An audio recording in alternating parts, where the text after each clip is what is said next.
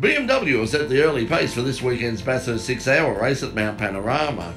Sherrin Racing's brand new BMW M4 set the day's fastest time of 2 minutes 27.88 seconds in Friday morning's opening 60-minute session.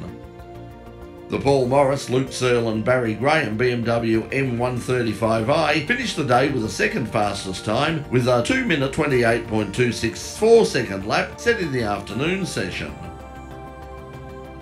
Rod Salmon and Nathan Antunes' Mercedes-Benz A45 AMG was second in the opening practice session and finished the day in third place overall.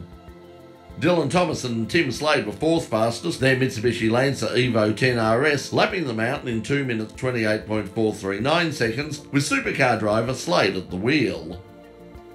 Carl Reindler, also in an Evo 10, was fifth fastest, just edging out defending winners Nathan Morgan and Chaz Mostert in the impressively quick Ford Focus RS. The High-Tech Oils Bathurst 6-hour cars returned to the track early Saturday morning for a third practice session before Saturday afternoon's 2 qualifying sessions.